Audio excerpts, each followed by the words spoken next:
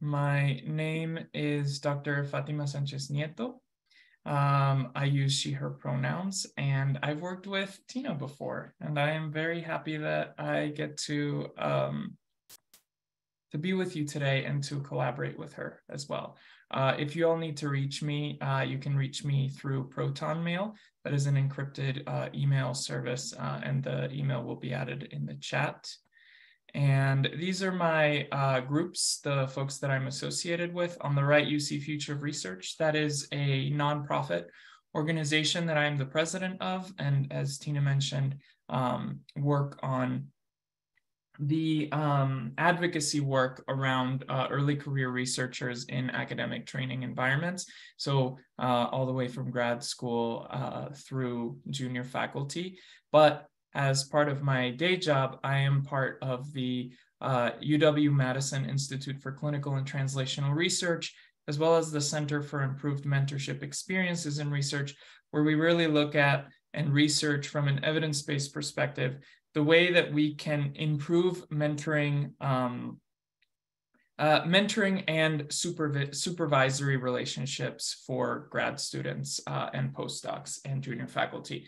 So some of what you will hear me talk about today has a little bit of an academic spin, but I have tried to make it as broad as possible, and there is no reason why a lot of these skills and techniques can't be applied in your own life or in your own career. In fact, a lot of the things that I'm going to be talking about today have originally been taken from the world of business and then adapted to academia. And so it goes both ways.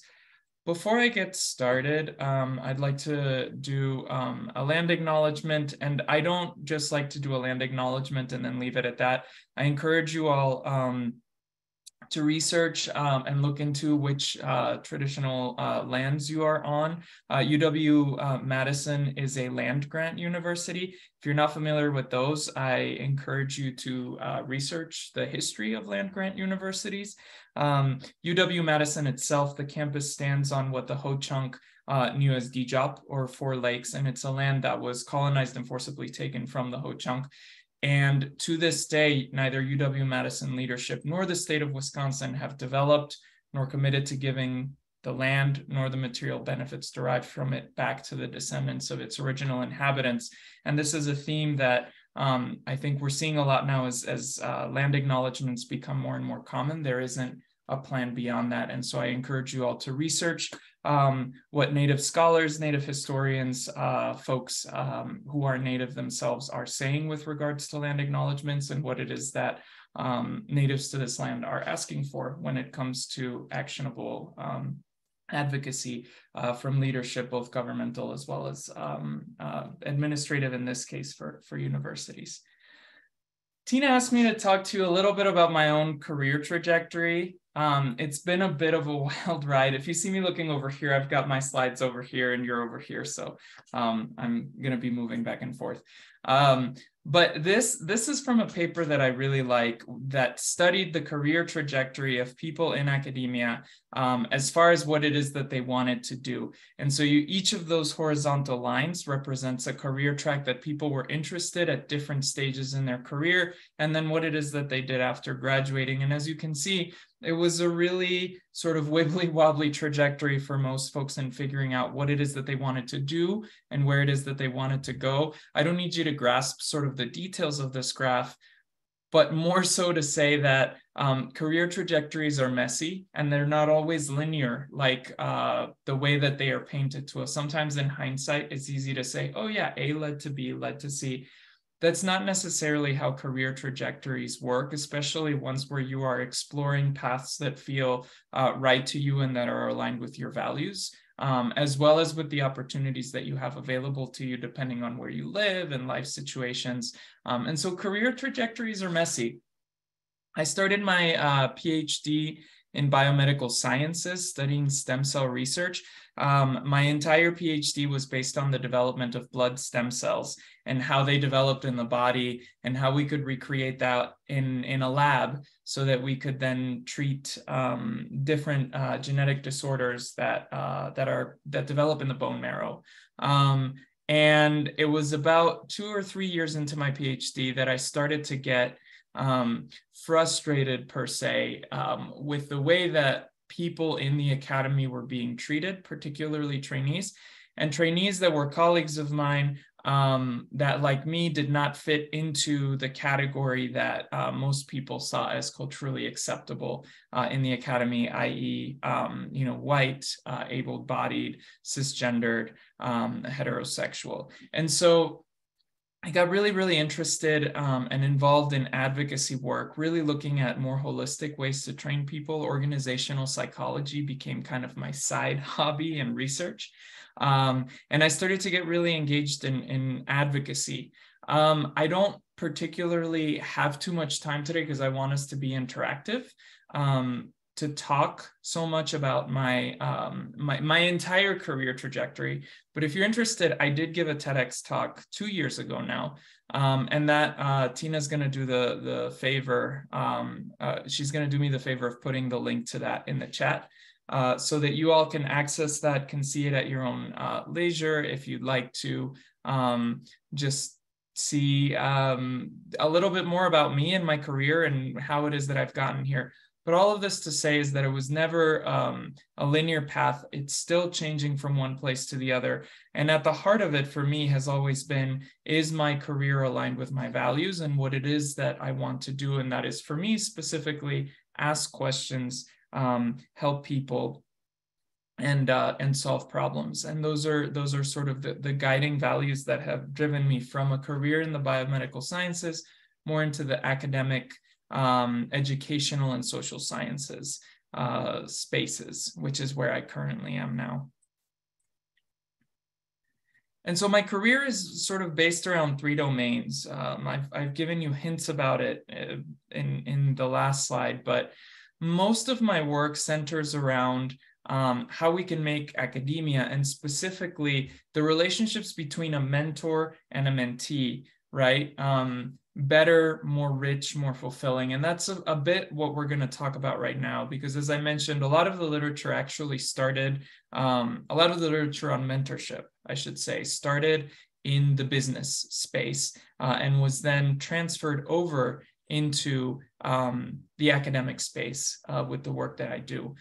But that research itself and the work that I do really, for me, isn't worth much if we're not actually applying and implementing those changes to really lead towards better training space. There we go. You can continue. Sorry. No worries. There's always tech things that come up. So, as I was saying, for me, the importance of the research, or the value of the research, is only is correlated to really how we're applying that research and how we're impacting people's lives. And so my advocacy work through future research is really informed by research and evidence base of collecting data on the status of how early career researchers are going through their training programs in academia. But then the research itself, it not just informs the advocacy, but the advocacy also informs the research. In other words, I ask questions that can lead to answers that then inform interventions and solutions to make better training environments, better training conditions, and better training relationships. And that's where my work with UW-Madison comes in, where we're really integrating the research, i.e., what makes good mentoring relationships, into interventions. And what I mean by interventions are trainings that we give to trainees as well as to mentors to say, okay, you're put in this relationship, right? The supervisory mentoring relationship. You're not really taught, when you're taught to be a scientist, or when you're taught to be someone who is in the world of engineering or math, you're not really taught how to develop relationships that support the people that you're going to be managing. So how can we teach you to be a better manager? And on the flip side, what we teach the trainees is, how can we empower you to get the most out of your mentorship relationships so that you can truly thrive and succeed in your own careers? And that's what we're going to be talking about a little bit today. This is sort of my segue from my own career into the work and the learning that we're hopefully going to be doing today, and giving you some skills you can take with you and apply to your own career. So the first thing to ask is, what is mentorship? There is a lot of definitions out there, and there are a lot of ideas and opinions out there as to what mentorship should or should not be. One of the great things about working with scientists is that they like definitions and they like research. And so a few years, both of my supervisors at the time were invited to be on a panel by the National Academies of Science, Engineering, and Medicine. The report is 300 pages long. We're going to link it in the chat. Don't feel like you need to go through all 300 pages to learn about mentorship. That's really, if you're like me, a researcher of mentorship. But the summary is only 8 pages long, and it provides a really concrete sort of definition and examples and ideas for folks, particularly, again, in the sort of management and leadership side of things in academia. But the definition that they came up with, so if ever someone's like, to you, oh, but what even is mentorship? No one knows. Everyone has different definitions. You can say, well, actually, a few experts got together, 2 or 3 years ago, and they came up with a consensus definition for what mentorship is. I'm not going to read it. These slides we can make available to you afterwards. I'll send them over to Tina. But the important things that I want you to get out of this definition of mentorship, one is that it's a working alliance. Mentorship as a relationship needs to be bidirectional. It needs to be an alliance, and both parties need to see the benefit of the relationship and want to put intentional work into the relationship. Just like any other relationship, it takes two people, or in the case of mentorship networks that we're going to talk about in the next slide more, but it takes intentional work and effort from all parties involved. So this isn't something where the mentor can just step aside and not do any work. And likewise, it's not something that the mentee needs to just expect, the mentor to be doing all the teaching and all the sort of giving to this relationship. So it's people working together, bidirectional. The other important piece that I want you all to take away from this is that it includes career and psychosocial support. Now, career support is always obvious to people. They're like, oh yeah, my mentor, they support me whenever I go to a conference, or I wanted to get a better salary and they put me up for promotion, or, there was an issue in the workplace and my mentor helped resolve it or helped be a sounding board to come up with solutions. Those pieces feel a little bit more normal, I should say, or natural than the psychosocial aspect, which especially in the sciences, people tend to be a little bit afraid of. What do we mean by psychosocial support? It's not that your mentor is going to be your therapist, because that's not their job. But your mentor is someone who is going to sit with you when you're really struggling with a career decision or with a life decision, or when your life is interfering with your work. And they're going to sit with you and listen to you and support you through some of the emotional aspects of this, from the position of being someone who is in power and who could potentially support you. So sometimes mentorship relationships are formal. Sometimes they arise a little bit more informally. We're going to talk about those distinctions as well. But the important thing to get here is that you're talking about a bidirectional relationship, really, including both aspects of career and psychosocial support that can be formal or informal. And in the cases of formal mentorship relationships in places like academia or your career, where those relationships are formal and established, then power dynamics do have to be taken into account and talked about openly, in the sense of, yes, we're coming together to talk about my career as equals, and yet we also have to contend with the fact that you, as my boss, my manager, my supervisor, have needs and wants for your own sort of career and your own role that may at sometimes feel like they are in conflict with my own career goals and needs and wants. So those things have to be reckoned with for sure. And again, we can talk about some of that in a second. So establishing mentorship relationships, we know now what mentorship is. We know that there's literature out there that says mentorship relationships are great for people. Let's go ahead and start a mentorship relationship. The important thing to note from this slide, and this is also from that report that I mentioned, is that the traditional mentor-mentee relationship is that dyad you see in A, where usually those are considered to be, you know, one mentor and one mentee. But really what the research is starting to show is that one mentor can't fulfill all of your roles, and that's common sense, right? You're not going to have a mentor that's going to be able to support you in every single aspect of every single piece of your life and career stage. Your needs as a professional, your needs as a scientist, your needs as an advocate, your needs as a human being are going to evolve with time and as you progress through your career. And so the most successful mentorship relationships are those that where the mentee recognizes that there is power in collective mentorship, and reaches out and has a network of both informal and formal mentors who can address all of these different mentorship needs.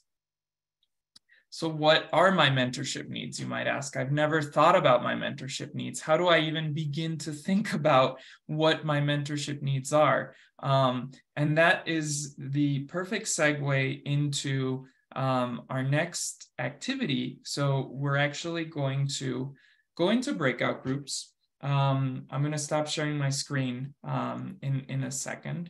So now you can all see me. You'll be able to see each other in a second. We're going to go off into breakout groups of about 5 people. Some of us will be jumping between groups just to make sure that you all understand what we're doing and keeping on track. There's a worksheet that I'm going to ask you to look through. They list out some of the common mentorship needs that we in our team have developed or discovered within our research. Just look through that. Briefly introduce yourself to the team in your small groups. Briefly do an introduction, and then look through that list and just pick out the 3 that feel most important to you. We'll only have like 5-7 minutes for the breakout group. So I really want you to get at that important piece. Which of those 3 stand out? Because sometimes we have a lot of mentorship needs, but we really want to get at prioritizing which ones are the ones that we need right now.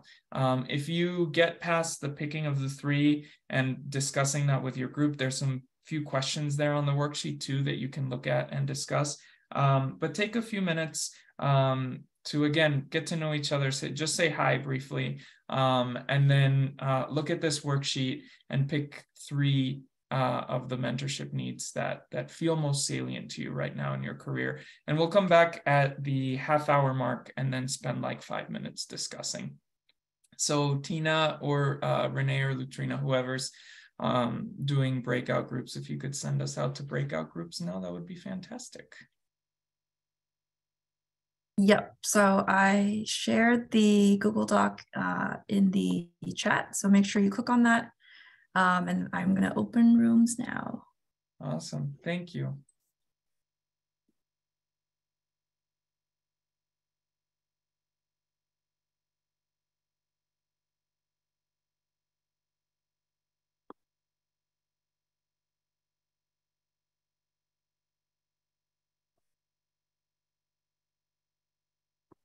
Okay, it looks like I have to assign people. So I will just randomly. Yeah, you can just randomly assign when you create the groups. But folks, as you're getting assigned, please feel free to join the groups.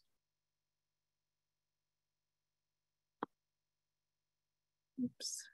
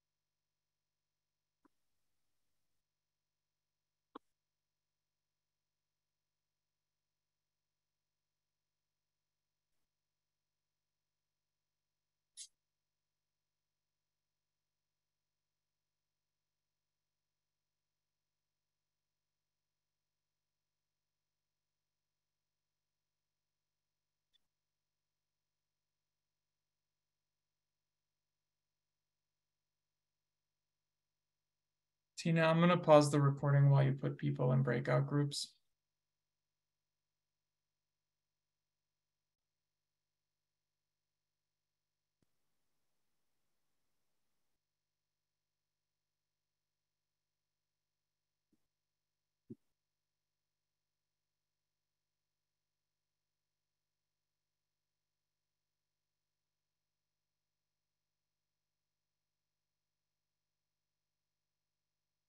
Everyone, we'll just wait for folks to start coming back from the breakout groups.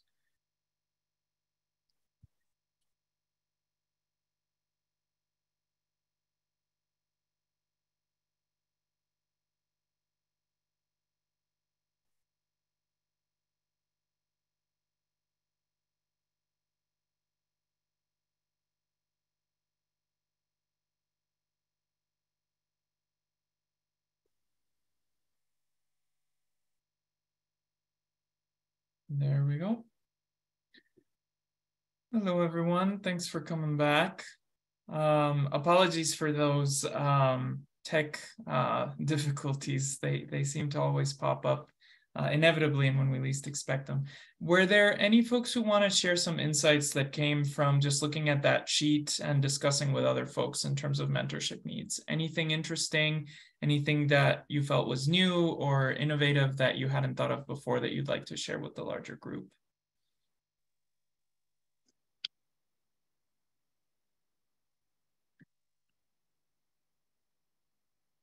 Unius, I see you came unmuted, but we can't hear you. Okay. I think for my break room, for the case of my break room, most people are more concerned about the research skills and the interpersonal skills, and which means maybe those the most pressing ones. But of course, all of the items that were listed are much more important. Think of communication skills. Communicating remains one of the most critical things that especially students tend to encounter difficulties. Communicating out problems, communicating out ideas. Yep. Students may be having ideas, but communicating it to the supervisor, communicating it to the mentor becomes a problem. That can. Yeah, thank you for that, Una. So communication is actually one of the bigger things that we highlight in one of our modules, which I'll be talking about briefly. But thank you for sharing that. The importance of communication is definitely huge. And yes, as Tina mentioned, if you want to type in the chat, feel free to do so. We have time for maybe one more person to share from what they discussed in their breakout groups.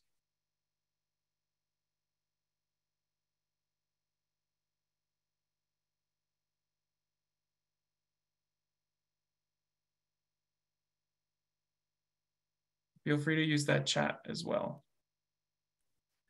Well, I'm going to share, break out the monotony of the silence. Thank you. and the psychosocial skills, help motivate me. I like to be motivated. Give me something exciting that you find that you love. Might be something I might like.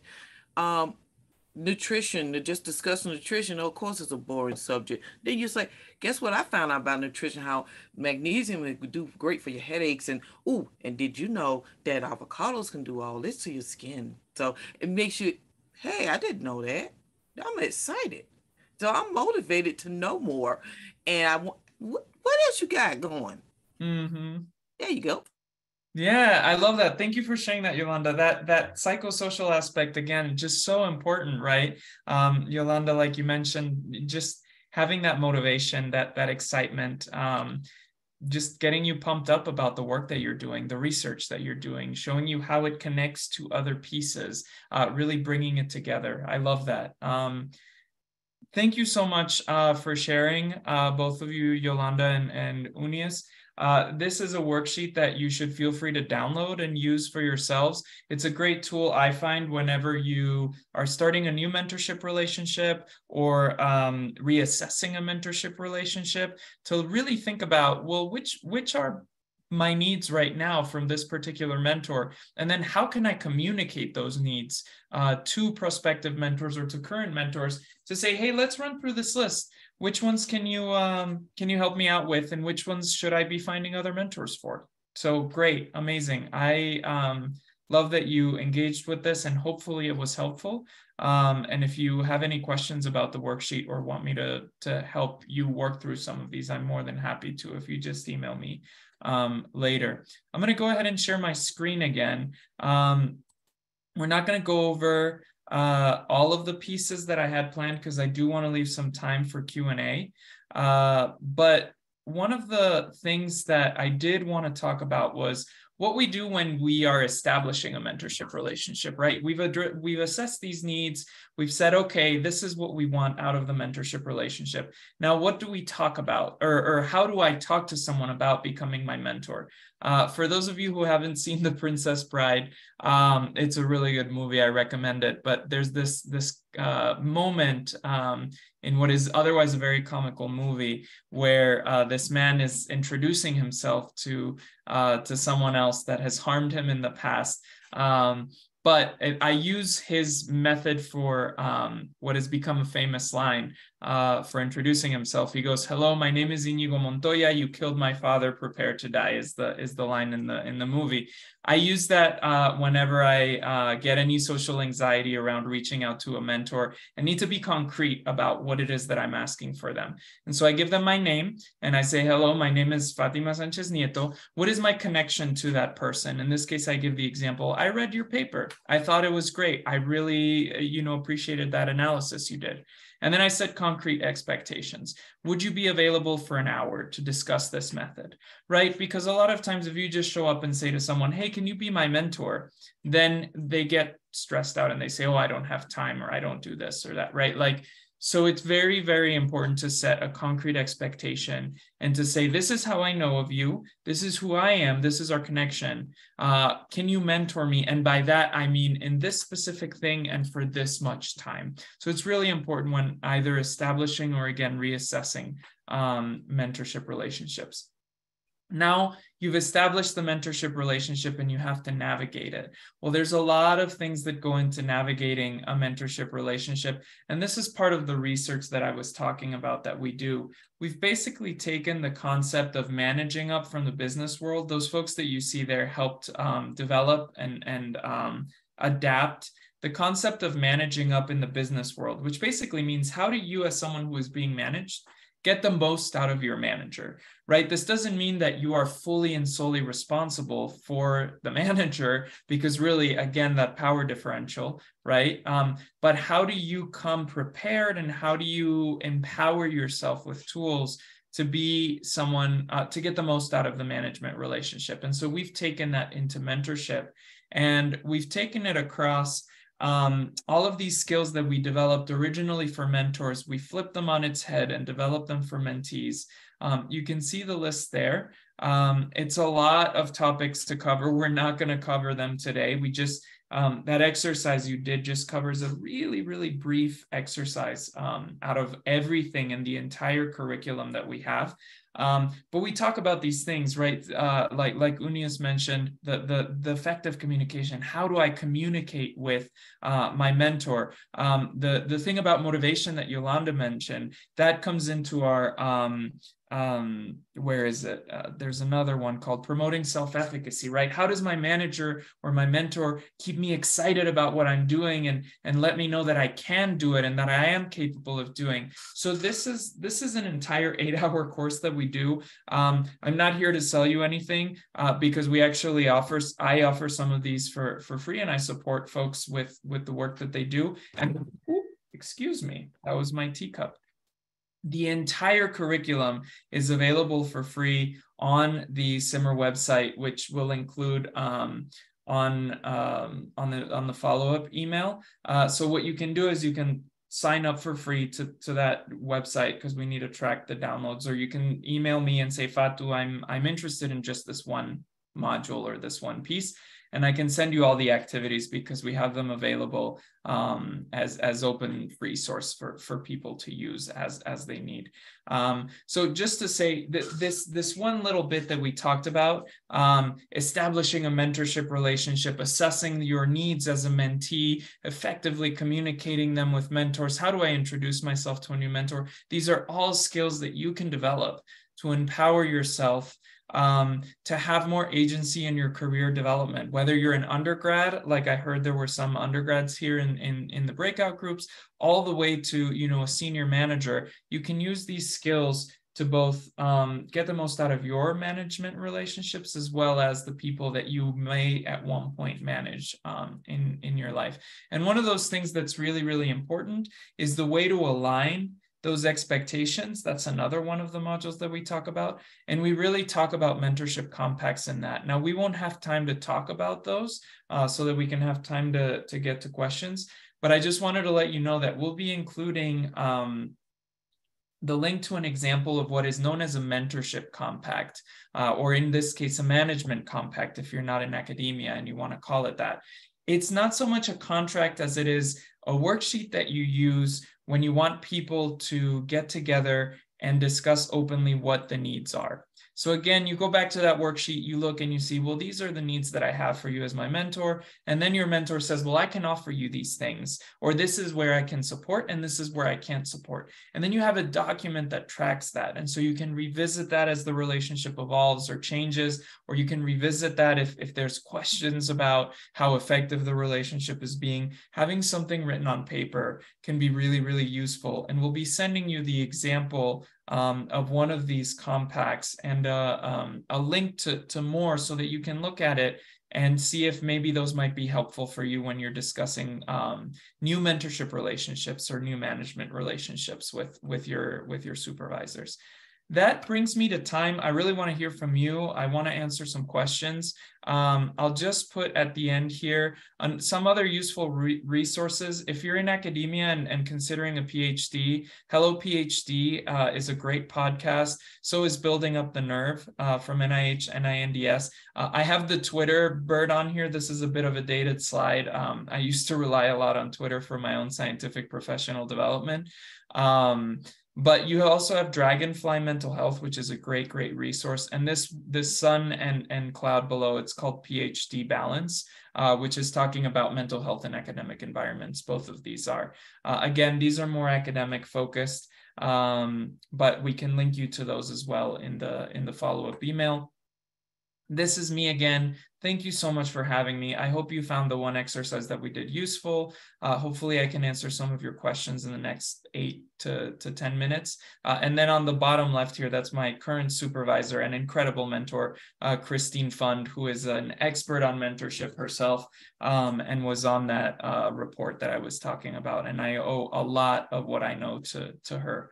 So thank you. I'll stop sharing my screen. And yeah, we can I'll hand it back over to Tina. And if you have questions, feel free to raise your hand or come off mute and we can get to your questions.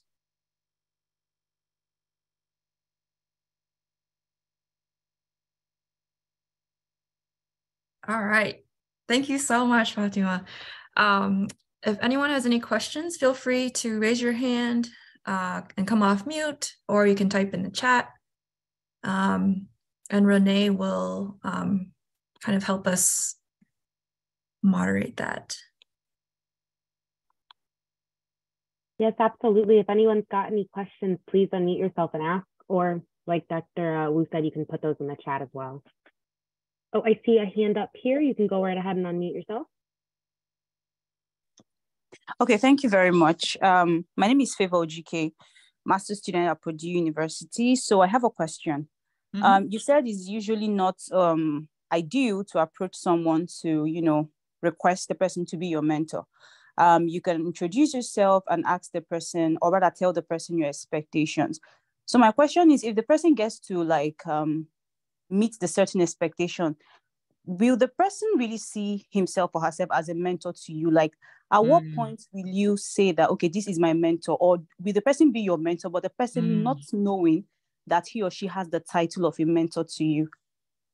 Yeah, that's a fantastic question. Thank you for asking that. And I'm sad that I didn't have enough time to go through that slide a little bit more slowly. What I meant by not asking someone to just be your mentor is without any clear expectations. So I don't certainly, I think it is okay for you to go up and to say to someone, hey, I would appreciate you being my mentor, or I need a mentor in this area. I think it's important to be concrete on your end as to what those expectations are and what a mentor means to you. Because like I said, mentorship has so many different connotations and has so many different meanings to people that, like you said exactly, you can have both situations. You either go up and say to someone, hey, I want you to be my mentor, and you have one idea and they have one idea. Or on the other end of the spectrum, you develop this fantastic informal relationship with someone and you're left with this question, are you my mentor? Do you see yourself in that role for me? Are we just friends, colleagues? Are you someone who's giving me advice every so often? So it's not that I don't think you should go up and ask people, be my mentor. I think that when you say, I would like a mentor, or I think you would be a good mentor for me, it's important to follow that up with a concrete expectation of what you mean by that, and see if that person is open to and can provide you that type of mentorship. Does that answer your question, Favor? Yes, it does. Thank you very much. Good. I'm glad. We've got time for a few more.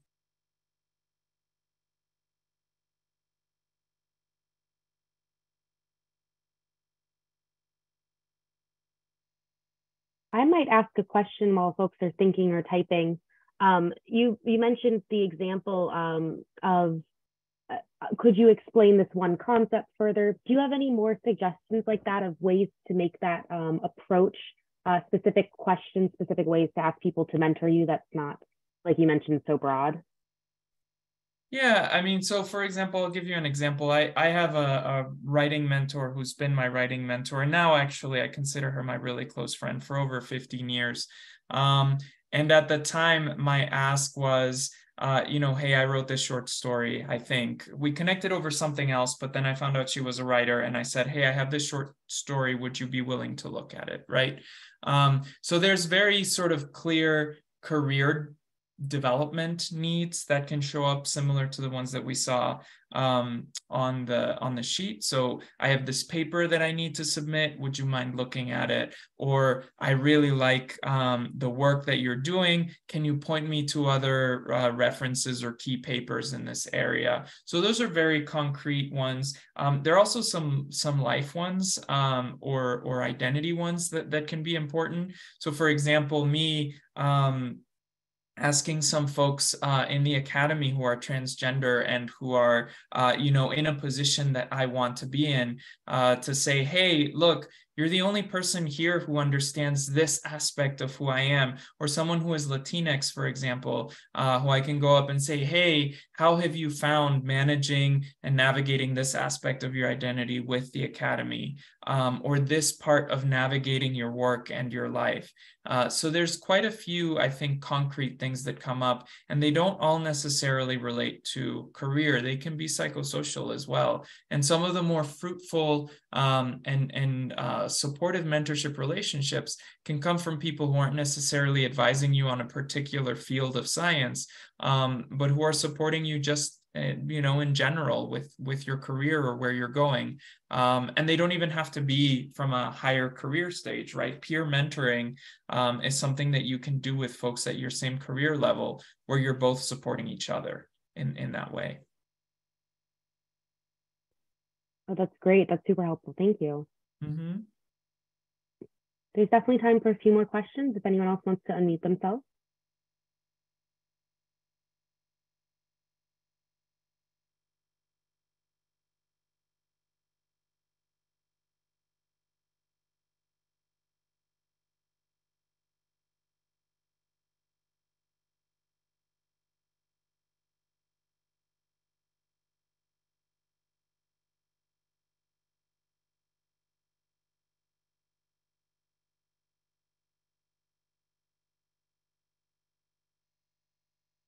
And I'll say I'm a teacher.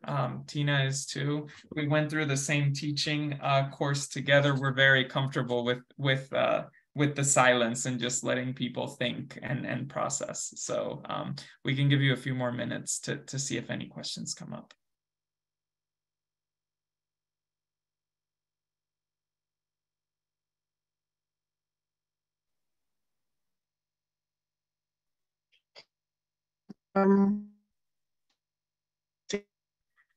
Most times in grad school, students do consider their supervisors as their mentors, and even when asked who is your mentor, they normally point out their advisors. And the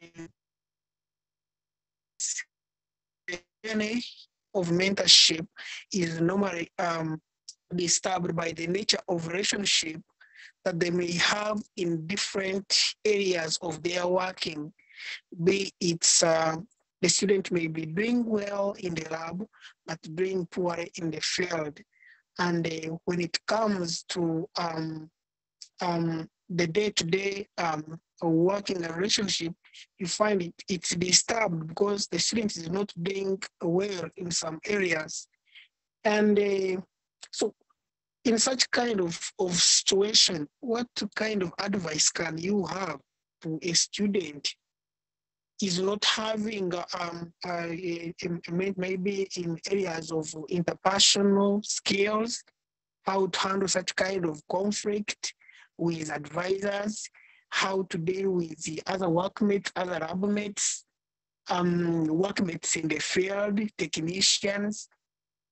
Yes, what kind of advice can you have to such kind of student? And I think it is common because you'll meet in a group of 5 students, you'll find one who is complaining that is not doing well with either lab mates or technicians or something like that.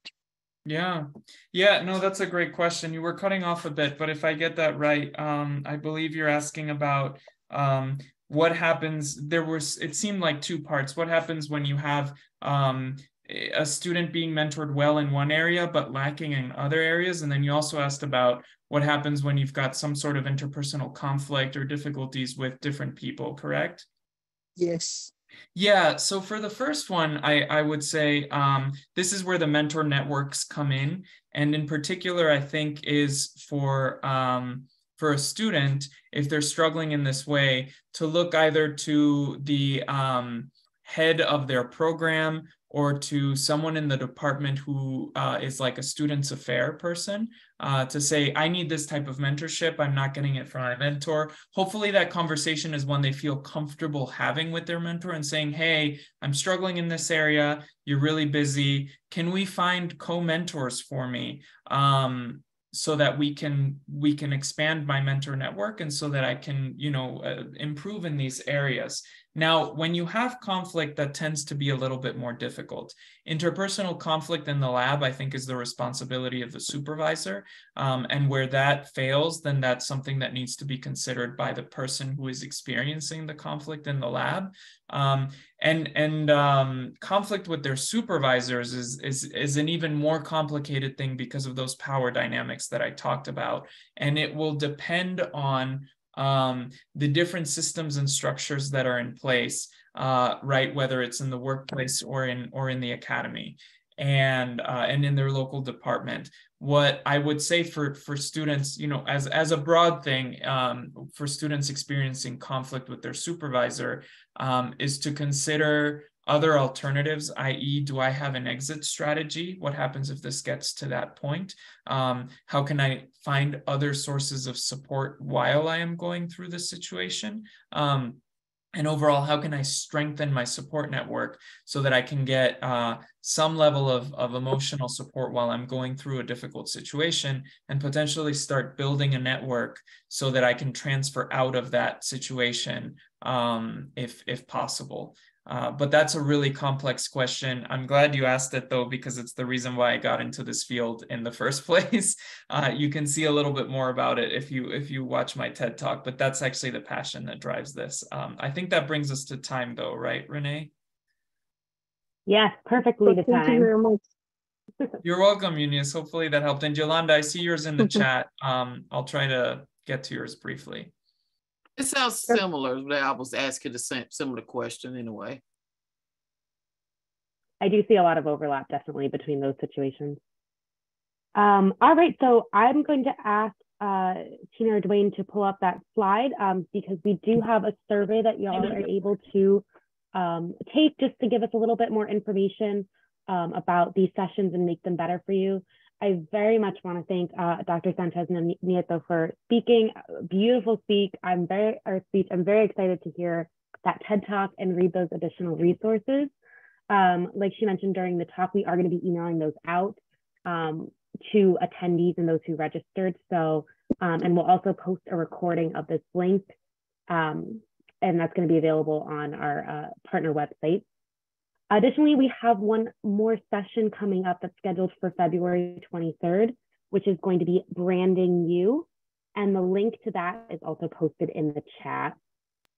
Also in the chat are our email addresses if you have follow-up questions, as well for Dr. Fatima. Her email is there as well. So we would like to thank you all so much for attending to this evening.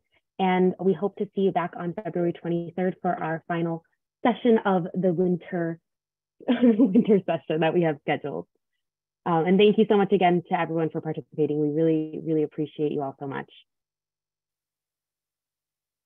Thank you all. This was great.